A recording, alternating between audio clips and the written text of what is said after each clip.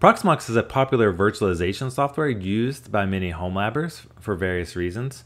One such reason is it's freely available to the community. Proxmox is a collection of open source virtualization technologies that are available in Linux. And they created a nice little web interface so you can manage all your containers and virtual machines and all the networking and storage and all those sorts of things that go along with it. I thought I'd do a video on the networking aspects of Proxmox because I do a lot of videos on networking. And these concepts can be used if you want to virtualize, say, OpenSense, or if you just want to run various VMs and containers. So right now I'm on the summary page of Proxmox, and we're going to go to the network page that's under the system heading here. And you'll see a list of all your networking devices and any bridges and stuff that you have configured. I have several network interface cards installed on my computer. I sort of had some extra ones and I just kind of threw them all in my machine here, but I'm actually using them now for different various purposes to test various VMs and put stuff on different networks. So it's actually nice to have a lot of this, a lot of networking on my virtualization server because it gives me a lot of freedom to try different experiments and to set up just my main network. Some of the services and apps that I have running on there. So first of all, when you look at your list of networking devices, the first things that are listed are your physical interfaces. And these usually start with like EMP and have like a number and some letters and numbers after that. And they stand for different various things depending on the type of physical network interface that you're using. And you'll see that I have quite a few. I actually have, 8 interfaces, network interfaces on here. I'll start with this one. This is, I call it my 1G management network interface. It's nice you can put comments over here so you can actually know what they're used for. But this is basically the network interface card that is built onto my motherboard. So it just has a 1 gig NIC in it. It's just a consumer grade motherboard, AMD Ryzen system.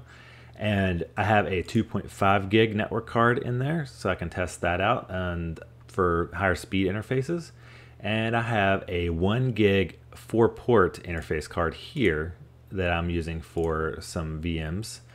And finally, I have a 2-port 10 gigabit SFP Plus network interface card. And I'm using them for 2 different purposes here. So the physical interfaces you can use directly on your Proxmox host, which most of the time you're going to want to do everything in your bridges for your containers and VMs. But there are some things which are exceptions which you need to make use of on your host, such as where I have this network interface here, this 10 gigabit interface. I actually have an IP address assigned to it because this interface is actually attached to my 10 gigabit storage network.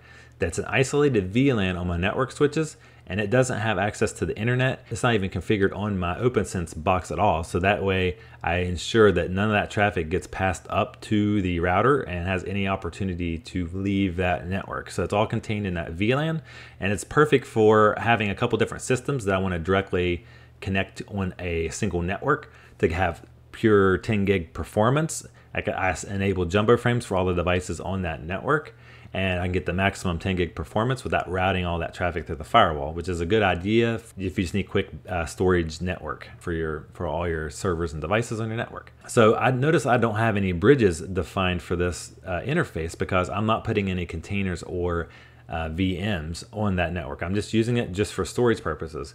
Because in Proxmox, if I go to data center, you'll see that I have some storage options here, and I actually can create various storage options. Like if I want to connect to an NFS share or Samba share as well. Some of these things over the network, I actually do that for some of these storage backends, and I'm using them for ISO images, container templates, backup files, and those sorts of things if I want to do that over the network. I'm not using it for storage for my containers or VMs. I'm storing those locally on my Proxmox system, but I like to offload any of the other files that aren't containers or VMs to some devices on my network. I actually even have a Proxmox backup server set up as well over that 10 gig network connection. So you can set up different services like that and have different purposes of why you need to set this up on your Proxmox host devices. So let's go back to the networking page here. So that's why you might want to use the physical interface and actually assign an IP address directly on that interface. For everything else you want to do, you'll just want to assign a Linux bridge to those devices, and you can use it different ways. So in this video, I'm going to focus mostly on the Linux bridge and bonds in addition to these physical interfaces here. I haven't really found a great need for a Linux VLAN because you can actually set VLAN on your bridges. So I will go and explain that later. There might be a good use case for having a Linux VLAN on top of a bridge here that you want to have it separate, maybe for devices that aren't VLAN aware. On your network possibly, but I've found that I could do everything that I need to do on my network for my purposes for my home lab, just using Linux bridges and bonds and the physical interfaces. So by default, Proxmox creates a bridge on the management interface because if you only have, especially if you only have one network interface, because they're assuming you're going to put some containers and VMs on that network interface, but you don't technically need to use the bridge, but I just leave it because I didn't have to change it and get rid of it and use that interface directly. It doesn't hurt anything. So for all of my other interfaces, I actually have bridges assigned for them. So as you can see, this is my 1 gig interface card. I called it 1G 1 through 4 just so I know, and I call it VM so I know it's my bridge interface from VMs. And I basically created one for each physical interface. So actually, I can actually have 4 physical ports assigned to my OpenSense virtual machine. So it's just like having one of those mini PCs built into my Proxmox server. And I'm using bridges instead of passing through the hardware because I'm not worried about maximum performance because I'm just testing out various scenarios. So because Linux bridges and stuff do reduce performance a little bit compared to using the native physical interfaces. But I have the flexibility if I use bridges to be able to assign multiple VMs and containers can share that same interface. So, you're going to lose performance the more you share those interfaces, but the flexibility of being able to assign those to anything I want to use is very convenient. If I have multiple VMs or containers that aren't like running OpenSense, but are just actual apps and stuff, it works perfectly fine having multiple devices assigned to the same bridge because you're putting them on the same network essentially, right? To know which physical interface these bridges are assigned to, you can actually see the ports. They call them ports/slaves here, but basically this is the name of this physical interface that's up here. So whenever you create a new Linux bridge, and I'll show you here, you actually, in the bridge ports, you actually can list out, use any of these names that are over here for your physical interfaces. So that's how you can tell which ones are associated to physical network interfaces for your bridges. You'll notice that I have a few bridges here that actually don't have any interface assigned to them. And that's actually perfectly okay because this is now just a virtual bridge that's not associated to any physical interfaces. So you can actually assign multiple VMs and containers to let's say VBMR7, and they will actually be on that same virtual network. So this is how you can actually associate devices to virtual networks. Yeah, so let's say we're running OpenSense and I assigned OpenSense this VBMR7. Like let's go over here to my OpenSense box. You'll see that I'm using VBMR2, 7, 4, and 9. So this VBMR7 is actually a virtual interface and not a real physical interface, bridge to real interface. So because of that, that means anything that I assign to this virtual interface here will actually be on that network, which is actually pretty cool because this allows me, when I'm running, say, a Linux machine here, I'll show you, this Linux machine, I'm actually connected to my OpenSense virtual machine on that virtual network interface. It's not attached to a real interface. So that's actually pretty cool that I can actually make use of that. So let's go back to here. So now we talked about that. And you'll notice that there are a couple interfaces here that I have that are actually marked as VLAN aware.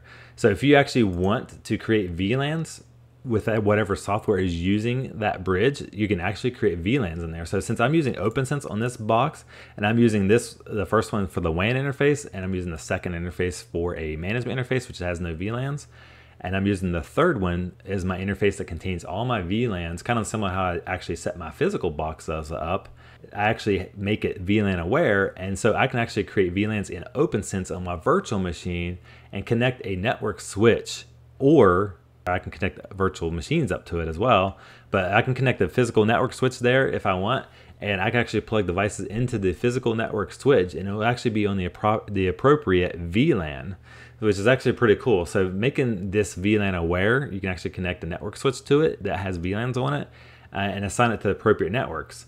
I actually have another interface up here that I'm actually connected my Proxmox, call it Proxmox apps. This is where I put all my virtual machines and containers for most of my network. So what I can actually do with this, another use of having this be in VLAN aware is I can actually go to a container and actually see that I'm actually using VBMR1, and actually can put the VLAN tag right in here, and so I can immediately assign these devices to their own networks just from the configuration that's in here. And because basically I have that interface, let me show you here, I actually have VBMR1. This interface is connected to a network switch that has a trunk port basically with all the VLANs on it, so I can actually assign containers and apps to any network that I want on my network, which is really cool. One other thing I want to show you is if you can go to create a Linux bond. This is how you can do LACP if you want to make a lag connection, and you can actually put in multiple network interfaces under the slaves box here.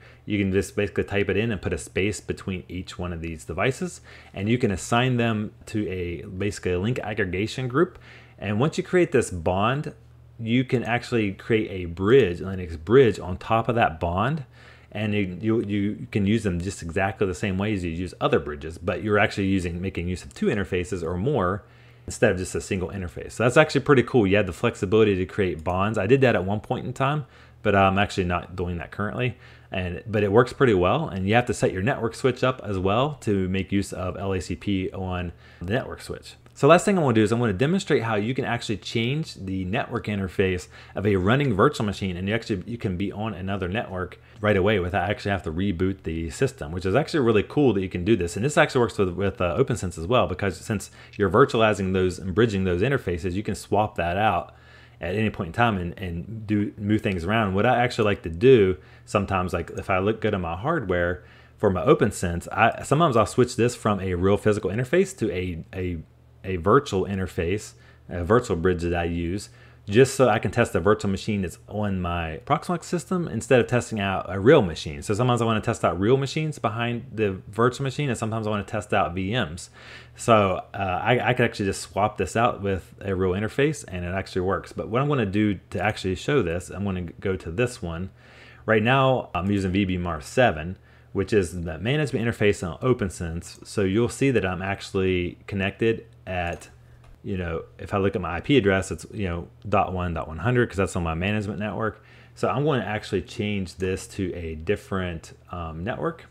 If I go to my network device, I want to switch it to, let's say, my lab network. So if I hit OK on this one doesn't have a VLAN, but it's actually a separate physical interface. It's on its own network, but it still demonstrates the fact that I can change the network that my device is on. So let's go back to the console here, and I will need to refresh the connection, because if I just do this, it actually picked it up right away. So that's how cool this is. Sometimes you might have to refresh your DHCP lease or something like that, but as you can see, I'm immediately on the 110 network. 110.125 is my IP address now. So I just switched it just like that. I just changed what network this virtual machine is now running on. So that's actually really cool that you can do that. That's something I discovered that you can actually do with a running machine. So you actually don't have to restart the machine or do anything crazy. Since I'm using DHCP, I didn't even have to change my network settings.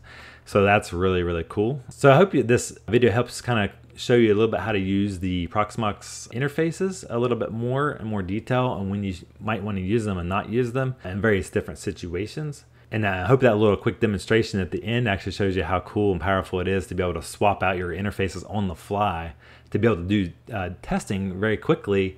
If you just want to try stuff out in your different networks, you're not actually building physical machines and swapping out physical hardware or swapping network cables or anything like that. You can actually just swap it all virtually in the Proxmox virtual machine environment, which is very, very cool. So until next time, I hope you guys have a great day.